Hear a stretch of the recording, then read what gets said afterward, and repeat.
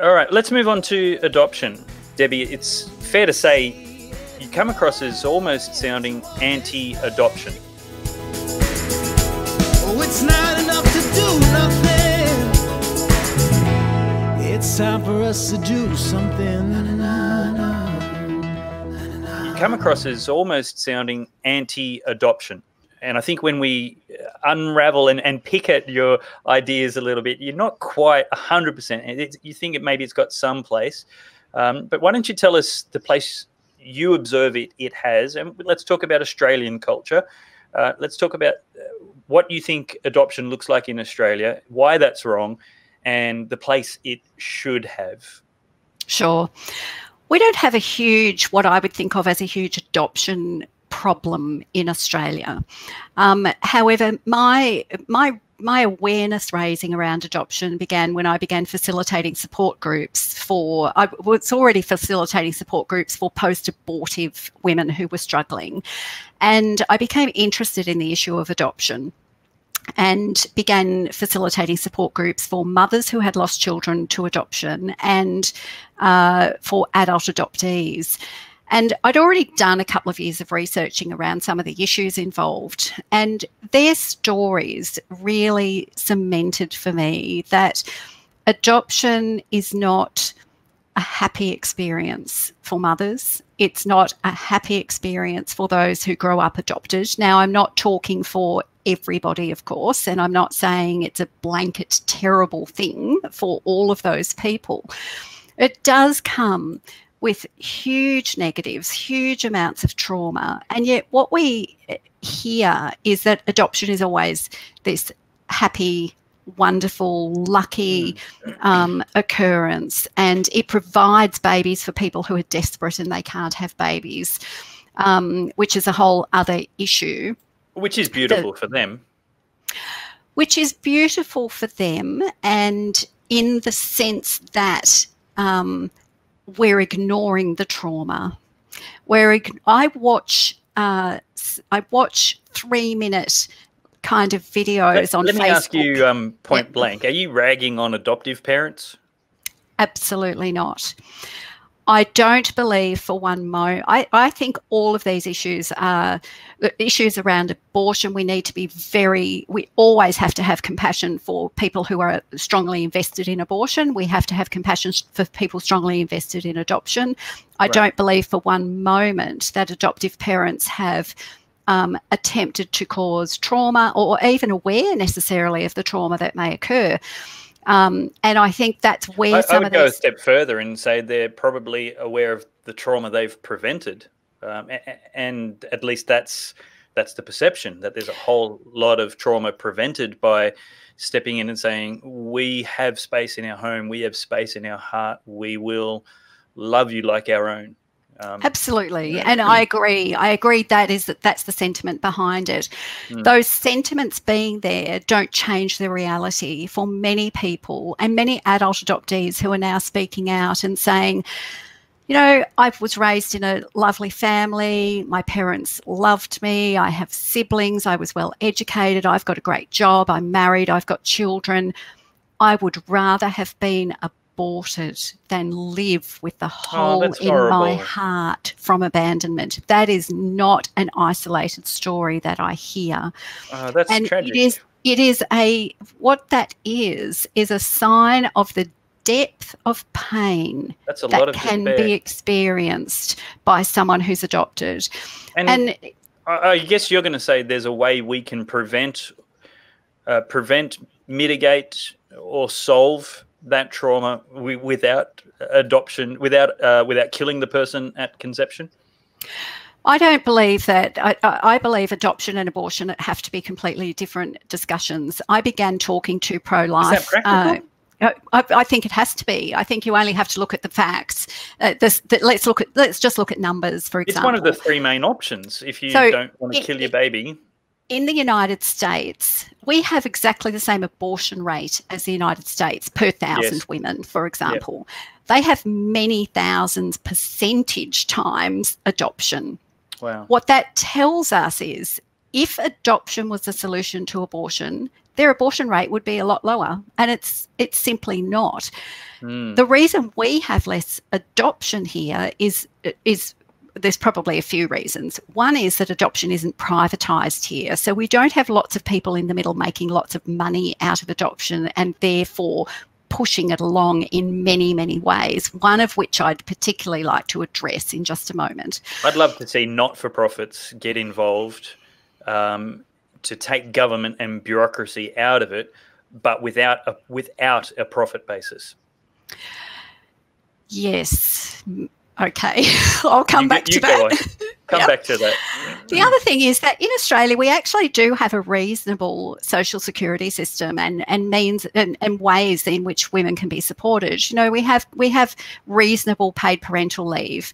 In the United States, you have women who are losing their children to adoption because they can't get any leave from work, and they would have to go back to work 2 weeks after they've had their baby, and they have no rent to cover that period of time. That's terrible. So we have circumstances in the again this is the United States, not Australia. There are certainly circumstances in the United States where it costs upwards of $30,000 to adopt a baby, or what I have called today on Twitter buying a baby, and most of that money goes into solicitors' pockets and the pockets of middlemen. It costs less than $1,000 according to a couple of grassroots organisations in America. One is called Saving Our Sisters, and they are a group of women who have been impacted by adoption and now do everything they can to help other women not have to go through that. They say it costs less than $1,000 to meet the short-term need of a woman that would otherwise have had her losing her baby to adoption. That's huge.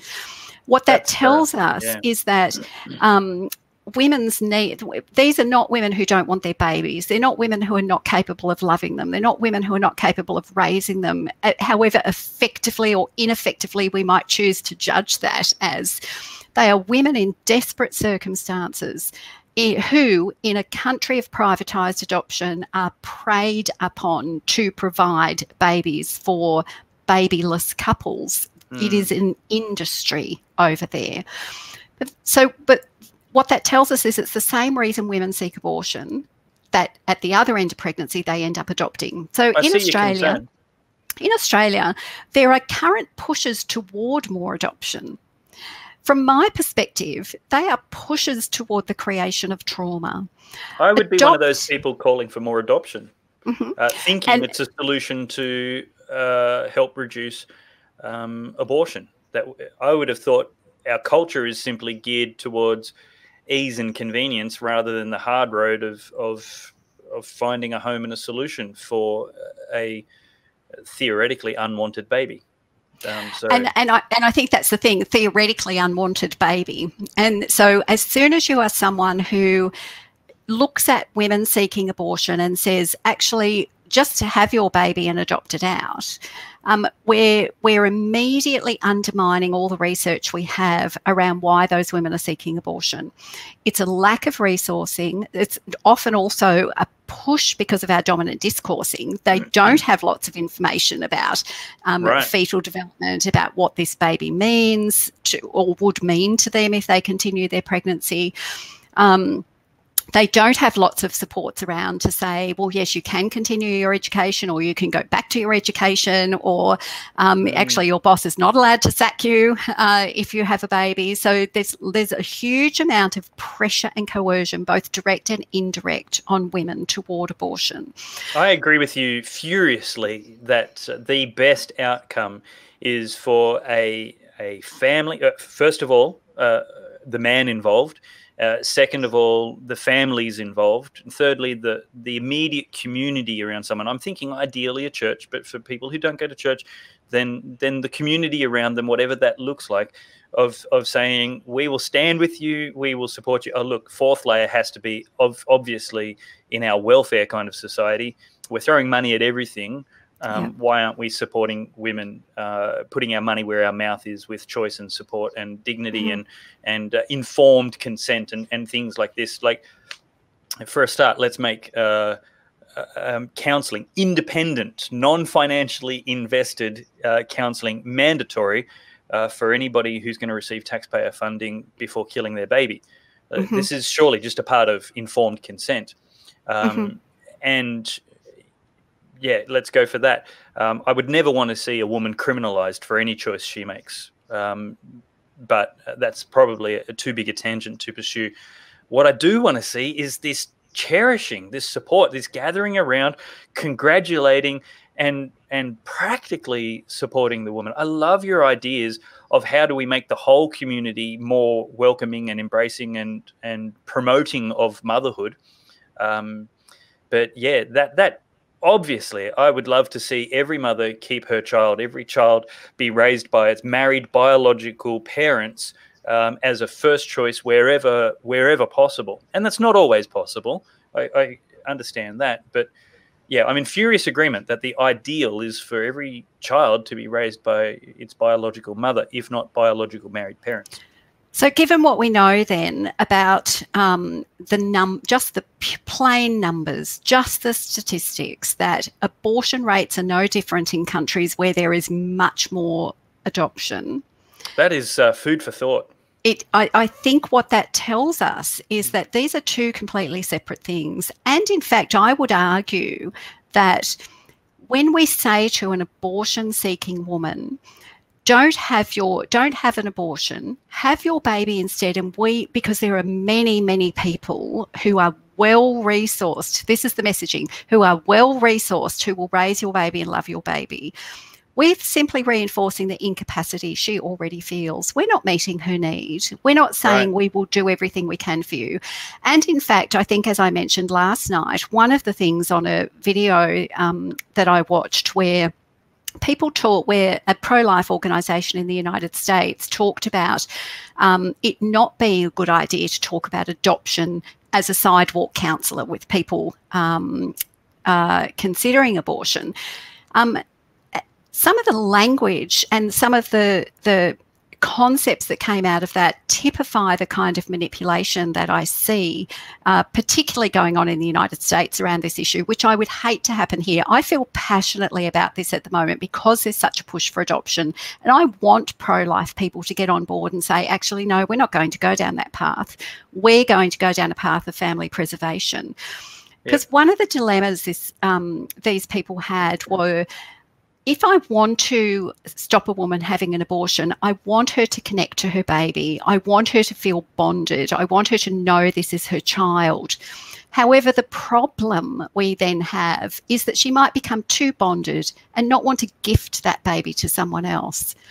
Now, I find that remarkable. I want to interview I know the guys who said that. I want to interview them and say, are you serious? You don't want the mother to raise her baby? Do you think that's a problem? Like, was that just a misspoken sentiment, or do you actually think that's a problem? Yeah, I think they think it's a problem, but I think they think it's a problem for the same reason that we have people in our country who are saying, look, who were standing outside clinics when it was legal to stand outside clinics, of course, which is a whole other discussion, saying, we'll adopt your baby. We're not recognising the message that we're sending. When we say to someone, we're saying she's already there because she feels pressured or coerced or like she's not resourced. And then we say, well, we can see that. You're not resourced. You're not worthy of having that baby. We want to give your baby to someone else. And we're just, I would hope they would seriously protest that's what they mean. And I'd give them that credit. I think that, I think that people don't necessarily realise that that's what they meant. My experience of spreading this message, even in the United States, like 3 days ago, I had a meeting with someone on an executive team for a huge pro-life organisation in America, and they had been watching my work in this area and said, look, actually, I want to start talking to our executive about this. And they wanted more information because they said, I'd never thought of it like that before. And that's what some of the commentary from my talk last night has generated. And this is what I applaud in a conversation is, like, you and I might be both similarly ideologically aligned a whole heap, but I'm really, really interested in being proven wrong if I'm wrong. Because ignorance is a liability. I don't want it. Relieve me of that burden as soon as possible. Look, I do want to take an interruption right here and just say, because it has to be said, that if you are a post-abortive woman, if you're thinking about an abortion, I don't want you to hear any condemnation from me or from anybody. I would hate to have ever been in such a difficult position. And I'm aware that most people in those positions feel like they have no other choice. So you're not getting any judgment or condemnation from me. Part of Sanctity of Life Sunday is this page on the website, the community page. If you would like some help, there is such a thing as post-abortion trauma, and it's not at all dissimilar to PTSD. You need professional, clinical, confidential, qualified, and free support to walk that journey. I know of many, many women, and sometimes decades later, who are dealing with this, and they've never told anybody this secret they've carried for a long time. So the first thing is head to this page, and you will find in your state and national services which will provide qualified professional counselling to help you walk through that harm and that trauma in your life. You'll also find support if you are facing an unplanned pregnancy right now and needing genuine, real choices.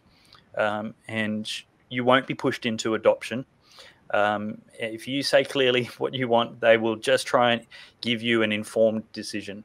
But I hope that, when I'm calling a spade, it's because truth, like I said for myself before, ignorance is a liability. We can't talk about this with euphemisms. We have to be realistic.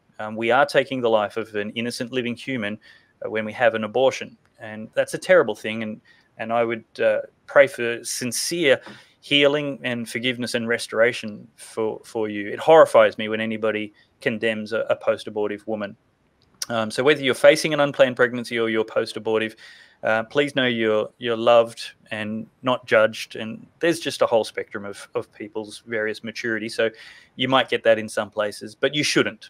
What you should get is unconditional support, acceptance, and support to becoming a whole person and recovering from that trauma. You got anything to add along those lines, Debbie? I mean, have a look at that page if there's any resources missing. Sure. That's sanctityoflifesunday.com.au. Then clicking on the community button, let us know, because you've got some great perspectives on this. Yeah, look, and I think everything that you said is so important, and we all need to be very aware that every time we talk about abortion anywhere, we are likely to be in the hearing of someone who's been directly affected by abortion. And women who've had abortions women who have had abortions and are suffering are already very silenced. There are very few places that they can go and have their experiences validated. Right. Society refuses to let you have closure, because if you grieved a dead baby, you have to acknowledge it's a dead baby and not just a clump of cells, which is a taboo confession. And there's this, and the discourse, the rhetoric of choice. You chose that path. You had choices and you chose it. Women's choices in so many different areas. Often the choice of, one not great thing against another great thing. And we make those choices every day. I make them every day. I make them willingly every day. Sometimes I've got to choose between doing something for my husband or for one of my kids, when actually I'd rather do something for me. That's a small thing compared to this, but it's the same kind of issue. I've literally spoken to hundreds of post-abortive women over many years. The last 4 years, I've been contacted by probably close to 70 women now who have commenced a medical abortion, and we're learning something very, very different from this group of women. Now, medical abortion necessitates taking 2 different medications. 24 to 36 hours apart. And we're seeing something that is occurring to a woman when she takes that first pill, which is mifepristone, and she has a sudden awareness of what she has done. And she has to then take another step. I've been contacted by upwards of 70 of these women over the last 4 years who become absolutely desperate to now stop the process. We know that these women are lied to when they contact a clinic. We know many of them, their first port of call is to call back an abortion clinic, and they're told, well, you have no choice, you have to continue. Mifepristone will cause harm to your fetus. We know the evidence doesn't support that. There's nothing else that you can do. So we're getting, and we're also hearing stories about the coercive tactics that are happening, you know, as if that's not coercion enough, because it's misinformation. But there's coercion occurring inside clinics. There's coercion occurring when women get home with the mifepristone from partners and boyfriends and mothers. This is giving us a really great, a very unique insight into the psychology of what happens. I've spoken to many dozens of women who say they woke up after their surgical termination and cried and cried and cried and just realised what they'd done and there was no going back. These women who've just taken mifepristone still have an opportunity to at least not take the next step and have a small chance that their pregnancies may continue. So, you know, these things are just talking about that, just suggesting that there a reversal pill that will counteract the mifepristone? Mifepristone acts as a, in layman's terms, it blocks progesterone, which then causes the fetus to die, and then misoprostol is taken to cause uterine contractions and cause everything to leave the body. What can happen, there's a huge organisation in America called Abortion Pill Reversal where doctors prescribe progesterone. So they superdose the women with progesterone. Okay. There's been some relatively good success over there. What we need here is we really need a clinical trial. And there are processes occurring, which I may talk to you a bit later about, where we're in the middle of some processes to take steps toward something like that. So we really need a clinical trial in Australia in order to see, does this really work? What is the effect of it? That sounds really hard to coordinate, because you don't want to catalyze that decision to terminate a pregnancy for part of a trial. That's ruthless. It's yeah, well, I mean, a clinical trial in this regard would have to involve every woman being able to access progesterone, and then measurements against what we know about pregnancy continuation with doing nothing against what might occur with pregnancy continuation in the presence of progesterone. So it's worthwhile doing, because we already know that women are seeking help in this regard and they're being misinformed. And I think it's something that we need to look at. That's criminal. What it does is really highlight for us the desperation of women at that point, the desperation when they begin to seek abortion, and then their desperation when they realise, oh, what have I done? And that's why one of the really big reasons we need to be so compassionate toward women. You know, I think about the fact that, you know, I had my first baby at 17, and there was a lot of pressure to have an abortion. Wow. If it had been today, when there were many more abortion clinics available, I mean, this was back in 1982, and getting an abortion then wasn't an easy thing to do, even though it was legal. But it was my rebellion that meant I wasn't getting an abortion. I was having a baby. And so, you know, I then had 2 babies by the time I was 21 and raised them by myself, and didn't get married until my mid-30s, and then had inherited 4 beautiful young stepchildren to raise as well. But, you know, in the midst of that, I also got 3 degrees and then my PhD. Now that they've all grown up and gone home, there's never been an interruption to my life. They've been my life. I've never been an adult without being a mother. So to some extent, there's that aspect of me. But I also think we're living in this world, we're all carrying this huge maternal grief. We're carrying it for the women who've lost babies through miscarriage and stillbirth. We're carrying it through the women who've had abortions. We're carrying it through the women who've lost babies to adoption. And it's almost palpable to me, and hearing and feeling that grief. And, you know, in our maternity is our greatest strength. You know, you think about a mother protecting her child. Is there anything more, you know, strong and courageous and capable? And what would you not do for your child? That's also our point of greatest vulnerability.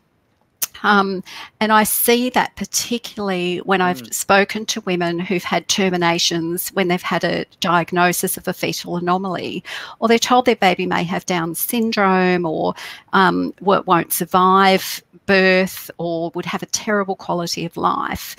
And what that taps into, many women have abortions in those circumstances because what they get is doctor after doctor after doctor after doctor, often repeatedly throughout the pregnancy, tell them that termination is the most compassionate thing to do. So you don't want your baby to suffer. These are not women selfishly having abortions because they don't want their babies. These are women whose strength of motherhood is being manipulated at her point of greatest vulnerability, which is that love for their child, in order to do the most compassionate thing, and to her detriment. So we use this in very negative ways to manipulate women. And, you know, we need to begin to really value and highlight what comes with being a woman and being a mother and what that means. And letting women know it actually, of course it's hard, and of course it makes you more vulnerable. And yes, there might be a period of time when you might have to rely on your husband's salary while you choose to stay home and raise kids, but that's actually okay. There are I'd like to see a lot more promotion of that as a honourable choice. Yeah, you know, and we forget that vulnerable isn't weak. You know, vulnerable is, you know, it's not a weakness. It can be a strength. And I think women have that in abundance, and we've lost sight of that for ourselves, and we've certainly lost sight of it as a society. Debbie, how should adoption laws be improved? Processes, procedures, bureaucracies, and legislation. I'm aware there's a variation. If you can give us the differences between states, that's great, because I really don't know the differences between states. I've heard New South Wales is leading the way, but what's your opinion? Lay of the land, what can we do better across all of those facets to doing it? Yep. I think the first thing that would need to change there are going to be times when a child cannot live with their family of origin for a number of reasons. And therefore, a child needs to be in a long-term, loving, stable home for life. I don't believe that has to occur by way of adoption, which, as it exists in every state at the moment, that it necessitates an erasure of their identity. So all links to their biological family are removed. Their legal links, their inheritance rights, often the contact with family. People often talk about open adoption being the way forward, and how wonderful that is. But except open adoption comes with its own issues as well. Firstly, it's not the thing that people often envisage, and that is that the mother is very engaged and comes along for birthdays and Christmases and the child gets to see her all the time. Open adoption can be as minimal as the child has the opportunity to know who their mother is when they turn 18. Phone contacts 3 times a year. I would have thought I thought it was as minimal as knowledge of. Might not necessarily be life involvement, but certainly no erasure of identity. These are your parents, and as soon as the parents raising you feel you mature enough to handle that, it's never a secret from you, but it's never a secret. That's probably what I thought it was. And think about that, even that double-edged sword. I was talking to an adult adoptee last night. I've had quite a few people contact me after the panel, and Awesome. you know, you think about how we must tell children that they've been adopted. They have the right to truth. they are always then the adopted child.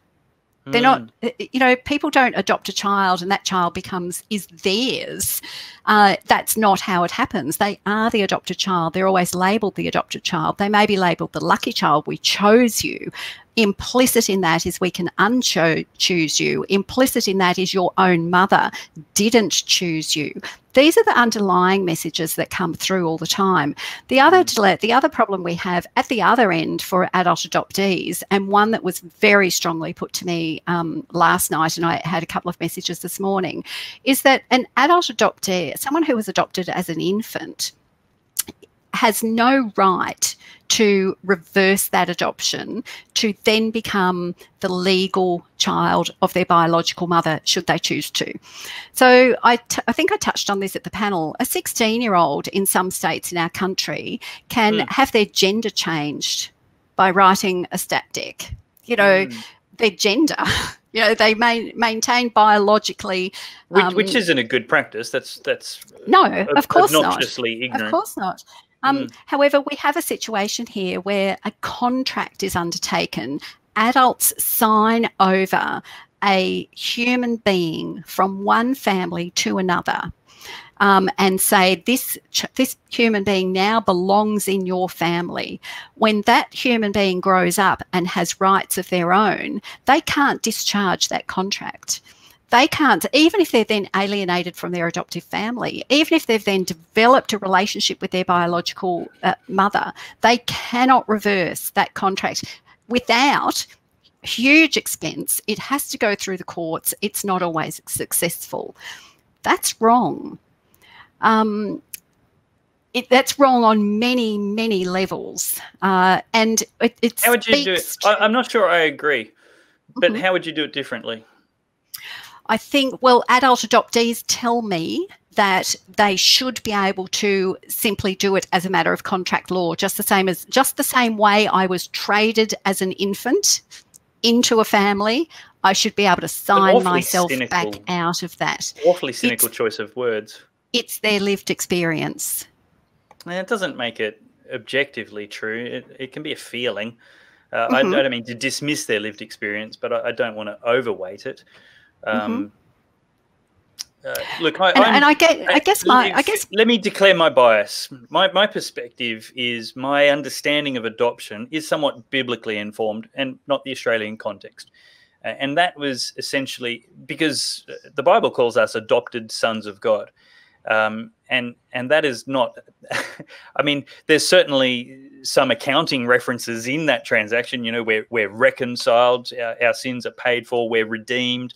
But it's a picture of the society in which that language was chosen, was ancient Israel, ancient Rome. And in Rome,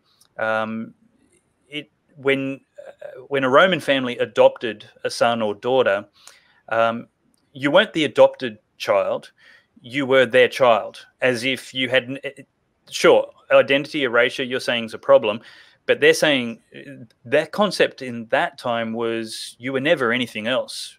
You've always been, you are absolutely in every aspect equal to every one of my children, full everything. And that's that's intended to be a positive picture for the communication of the relationship that Father God wants to have with us. And so I'm coming at it from a very positive, beautiful way. And I understand that lots of people, if not the vast majority of adoptive adults and adolescents, really have a sense of missing identity. And that should be serviced. That should be cared for and catered to in whatever we consider modern adoption now. I actually know some adopted adults who don't want to know anything. They actually embrace the erasure of their old identity.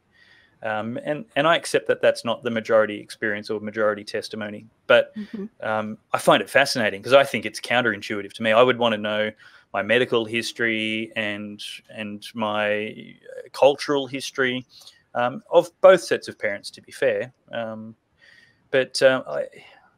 So I don't know. Is there anything in there you want to push back on or reflect on? Yeah, I think I don't want to. I don't want to discuss the biblical foundation of adoption. Sure, it's not overly relevant. And it's not relevant to the people who are living a different experience, although I understand it's a foundation on which people build an understanding. Right. It's where I'm starting from. Yeah.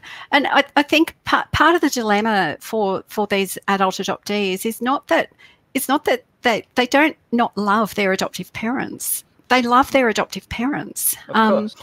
And that's part of the dilemma. That creates an even bigger conflict. They don't want to hurt their adoptive families. And in fact, for some, when they start to talk about wanting to know their biological family, they may get pushback from their adoptive parents or maybe some other people in the family. Oh, you don't want to hurt your mother and father and do that. Yeah, they're only human. You know, so there are those huge things, but these are huge identity issues, huge identity issues that are underpinned by the trauma of separation. Often at birth for many of these people. So we have to think about what we know, even looking at the science of what we know about what babies learn in utero. And the thing they most learn is who their mother is. When babies are born, we know that when they're separated from their mother, we can measure physiological stress occurring in them that is only alleviated by contact with their mother, not contact with a stranger, not contact with a nurse who picks them up in the NICU, not contact with a new adoptive mother who is going to love them as her own.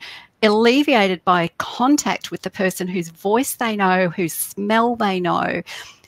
Mother and baby are a unit after baby is born, and separating them creates a trauma that many can't then reconcile as they get older.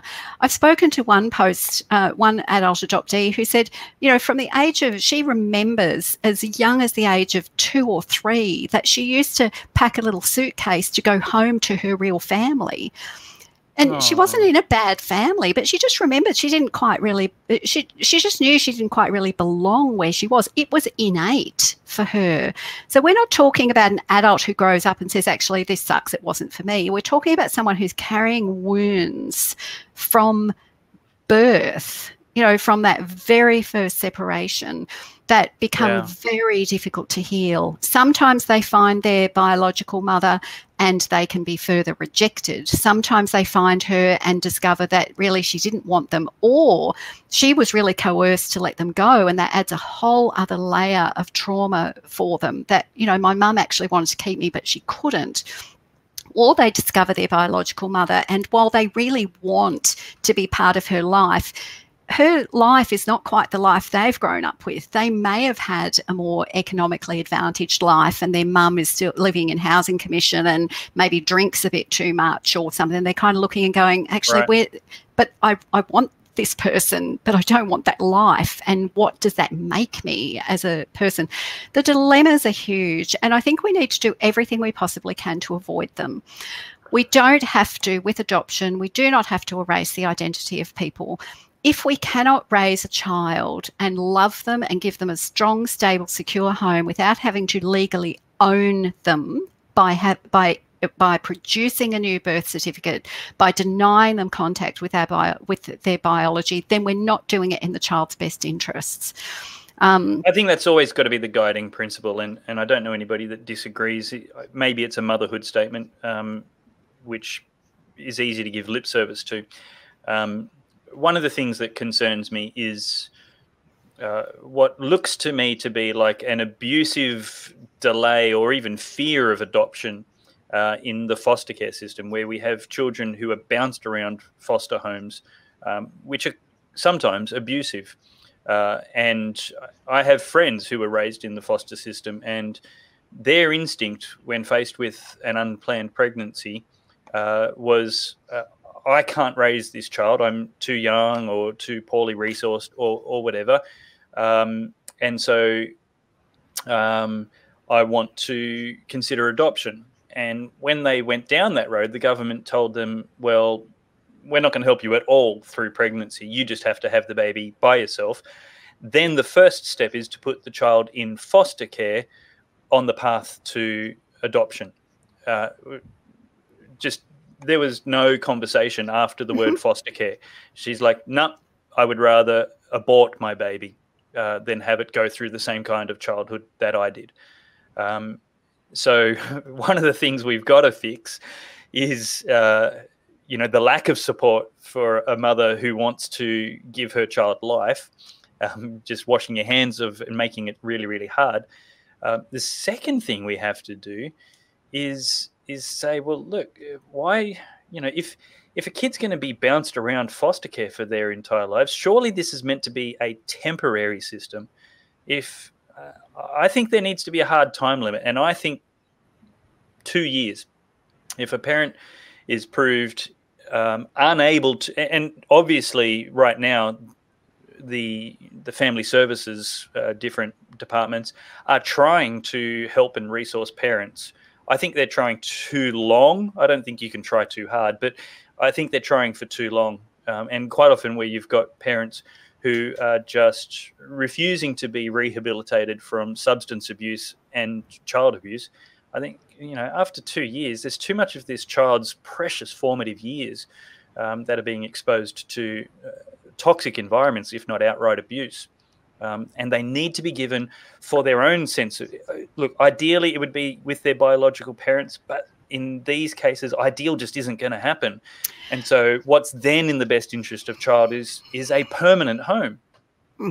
And so my argument is the same. It doesn't have to be adoption. If there is a problem with the foster system, if there is a problem with how we're screening foster parents, if there is a problem with children going from family to family to family, which is very unstable for them, let's fix that system. We don't have to replace it with adoption. We can provide long-term guardianship for children that doesn't take away their history, that doesn't remove their other rights, that still keeps parents involved, however inadequate we make them feel. It really concerns me when we fall into a position of saying, a couple has 2 years to get their act together, or a mother has 2 years to get her act together, and then someone decides what that looks like. Now, let me tell you why that bothers me for one reason, that I was a 17-year-old mother. There is my daughter is a paramedic. She's a mother of 4 children. She's beautiful. My kids have all grown up lovely and successful and happy, more or less, most of the time. However, I was a 17-year-old mother. Now, at a time... Did you have community services saying you're an unfit mother and raising serious concerns? I certainly was aware, in retrospect, aware that I was watched. At any point in time, someone could have decided I wasn't being a good enough mother, and I'm sure there were times I wasn't being a good enough mother. I was 17. Yeah, but I'm not talking about, humanity, and no parents are perfect, and I'm not talking about moments where you really stuff up as a parent, and that's going to happen maybe a little bit more often at 17. But I'm talking about where you're, I don't know what the right word is. I don't want to use I don't want to use hyperbole, but where you just pathologically, consistently, always having your kids taken off you because of abuse after abuse after abuse of substance or them, and that's what I'm talking about. I'm not talking about a 17-year-old. And I do think there needs to be a certain time at which we say, there does need to be a certain time at which we have to say, look, we can't keep doing this to these children. What I'm saying is adoption doesn't have to be the answer to that. What I'm saying is, long-term guardianship that puts these children in a stable home that does still allow safe connection to their biological parents. It continues to be important. And let me interrogate some words you're using. You've expressed concerns with calling the child the adopted child as if that's a less than thing. Don't you think that adoption gives them some sense of identity and permanency, whereas permanent guardianship is even less permanent, more diluted again, less wanted, and to me it sounds less permanent and less like you are part of this family. If permanent guardianship is permanent, then it's permanent. They already have an identity. Why do they need a new identity? Why do they need to have a new birth certificate produced? Because you're not just saying you're an adopted part of this family. It sounds like you're saying you're not part of this family. Your identity is part of another family. To me, that sounds worse. So I wonder how that would be different. And it is a bit different. And I wonder how that's a bit different from step parenting, for example. So I raised 4 stepchildren. I would argue vehemently that I love my stepchildren, you know, to the nth degree. 2 of my stepchildren I've known since they were born because I was involved in the lives of their parents for many years prior to later on marrying. So I love them. I am not their mother, even though I have played a huge mothering role. I feel like I'm their mother, like I'm the mother to my children. They would, you know, a couple of them at least, you know, on most good days would argue that I have been, you know, exactly the same as a mother to them, but I am not their mother. Their mother is their mother. And I have I've never worked to usurp that role in any way, and nor would I. But I've had no legal rights. I could not, at any time, even when they were minors, if my husband had died, I'd have no legal rights to those children. It hasn't changed how I am with them, hasn't changed how I love them or would support them, or they are in a loving, stable, lifelong relationship with me, regardless of anything else. It is possible to do it for children, and it is possible for adults to do it if they have the children's interest at the forefront as opposed to their own. I think, I think you're more right than you're wrong. That's a start. It is. I'm with you, is the short answer. I don't know that adoptive... I think if we change our understanding of adoption, we'd probably solve most of your concerns. I don't know that I'm convinced that the new identity is a problem. I think it's making the best of a bad situation where adoption is necessary or thought the best option. I think being able to call, you know, the difference between stepmom and foster mum is interesting, but the difference between stepmom and mum, which is the name of an adoptive mother, is, I think, stabilizing and very helpful for a child who needs a permanent sense of identity. And at the same time, I'm not advocating an erasure of their old identity. That should definitely be part of the narrative they're raised with. You have 2 families, but I am your mum and you are my son, you are my child. This is permanent, eternal. There's nothing that will ever change this. I think any language less than that is less than ideal. And my experience is that could happen if we put the children's interests first without adoption as it currently is. My stepchildren know I am as much their mother as their mother, but it's different. There's no question it's different. And that they're lifelong for me. That's not going to end. I think it's not a perfect metaphor. I have family members who are step parents, and I think that's definitely a sense of more permanency than the average foster parent. I think fostering is a whole different system. You know, fostering is not a sense of permanence, and we do need to do something to ensure that people are appropriately screened to be foster parents, and that there does become a sense of permanence for children. Absolutely, children can be harmed by being in and out of the foster system. What my argument is that adoption isn't the answer to that. Permanent removal and a change of identity and no contact with biology is not the answer to that. And I'm taking my cue. Sometimes it's necessary. I'm taking my cue from adult adoptees that identity is paramount. That for them, their identity is something that's really important. And for those who want to...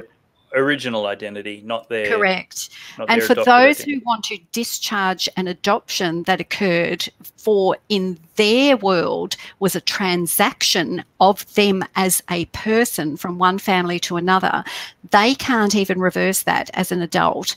That is a huge infringement on their rights. I may be being unfair here, but I'll be honest and admit it. I think if that's the impression a child's been left with, there's been an inadequacy of the real communication of relationship from the adoptive parents. If they feel that the process of coming into their adoptive parents' family was transactional, and I guess that's just how they look at it. You know, I had another question today about donor conception. You know, women talking about, I'd like to donate my eggs, and I've directed them to a site where donor conceived children talk about the fact that they were commodities. They were transacted. I agree. They were transacted no different from how adult adoptees feel they were transacted. They were simply transacted after birth. I now, think if you they're don't, worlds apart. And they're worlds apart to you, they're not worlds apart to the adults who are living the experience. And I think that's what's really important. They're not getting a voice, and we are not listening to that voice when and if they get to express it. And I think we do need to listen to it. Yeah. I'm not dismissive of their experience or perspective, but I think it's clear commodification when you create a person deliberately in that situation to fill an adult need, as opposed to the coincidence of an adult need coinciding with an already existing minor's need. I don't think that's anywhere near the same level of commodification. I think that's just human solutions. But that might be a little bit too far out into the arbitrary perspective kind of philosophy realm. But it's an interesting thought to have. So are there any other topics or aspects of this we should cover off before we wrap it up? Probably not anything that won't launch us into another hour at this point, but yeah. Okay. Well, give us a hint. Maybe we should make it a part 2 and invite the viewers to demand more or not. Yeah, what sure. else do you think there is to cover off? I think this does, just thinking about the donor conceived issue again, we're talking, they're all kind of working together, and, artificial reproductive technologies and what that says to women about maternity and about identity and about the transactional nature of what we're doing with human beings, whether it be adoption or eggs or sperm or those things, I think are really important. And they're all indicative of how we're failing to value family, and we're trying to control that which shouldn't be controlled, in terms of fertility and reproduction. And we're trying to mess with something. Sometimes I think we're trying to mess with it because we're scared of the power of it. When something is so hugely powerful, we want to find ways to control it and manipulate it so that it doesn't overcome us. So I think there's lots more discussion around those issues, and I think they all link very well together. Yeah, no, I agree. You can find Dr. Debbie Garratt on Twitter at Debbie Garratt. That's her right there. Let me see, where's the top of it? Yep, Debbie Garratt, RRT. And she has got some information. She's got links to her website there, and some interesting conversations in her timeline as well. Now, Debbie, I'm going to hold you to this. I need those ideas to put on the community page of the Sanctity of Life Sunday. Yep. Great. What a great way to encourage motherhood. The value of life is so paramount to all of our other rights and freedoms. It has to be cherished and honoured and promoted in a very positive, proactive, wholesome, non-condemnation, non-activist kind of way. What can all of us do? Just say, hey, life, motherhood, these are beautiful things we need to celebrate and support with every available energy and resource together, and not just leave it to the government to do, because goodness knows there's all kinds of problems when government is our only solution to problems. Yes. But anyway, that's definitely a long conversation. Yeah. Debbie, I really appreciate your time and your expertise. Thank you for doing all this research and fearlessly challenging the dominant narratives. Yeah, thanks, Dave. Thanks so much for the opportunity to reach more people. I think it's great. Thank you. Awesome. My pleasure. Well, that's Dr. Debbie Garratt. And as I said, you can find her at twitter.com/Debbie Garratt, RRT. And as I said, if you didn't, at the beginning of this show, if you haven't seen what she had to say on the live panel shows on Tuesday night, just 2 days ago before this video was recorded on the 12th of May, then please check it out. They're very good conversations, which got a lot of follow-up communication to Debbie personally, but also to me, of people just saying live and after the show how much they really appreciated the clarity and fresh perspective of her thoughts on adoption. And that's really good. So if you want more Pellowe Talk, subscribe to updates on Facebook, Twitter, Instagram, and YouTube, all at Dave Pellowe. You can also head to my website, davepellowe.com, where you'll get interviews like this and articles, and you'll be able to also support and always thank you to the Pellowe Talk Partners who just dip into their pockets a small amount each month to continue making this possible to do, to continue giving you the interviews and information and perspectives that you're not going to get on Australia's national broadcaster or much else of the mainstream media. But thank you very much for watching, and I look forward to seeing you in the comments.